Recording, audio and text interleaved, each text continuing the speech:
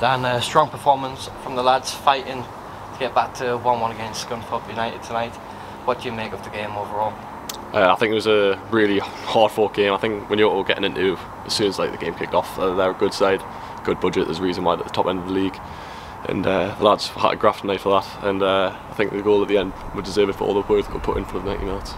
Obviously, sort of going behind and holding out to a clean sheet up until that point throughout, and making some really good saves and commanding the area very well.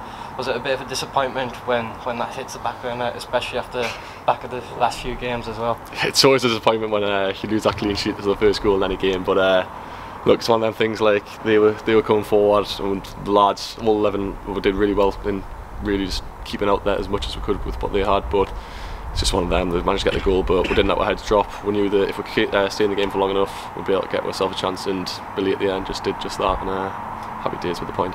Just a quick question to you on just mentioning that at the end. Was it Billy, or did you see? I know. I can't tell from back there, yeah. but the lads are giving it to Billy, so we'll give it to him. He's just come on, so give it to him.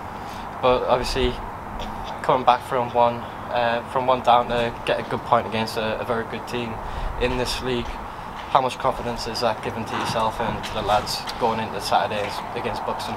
We knew on a tough run, so it's one of them where we need to get off the run as quickly as we can. So we'll take a point here, then looking forward to Saturday game against Buxton.